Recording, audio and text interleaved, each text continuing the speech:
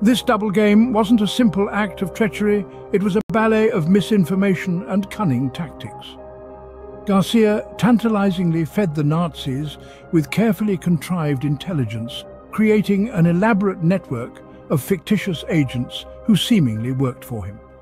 He played his role so convincingly that he became a trusted source of information for the Nazis. His strategic deception climaxed with his paramount contribution to the success of D-Day.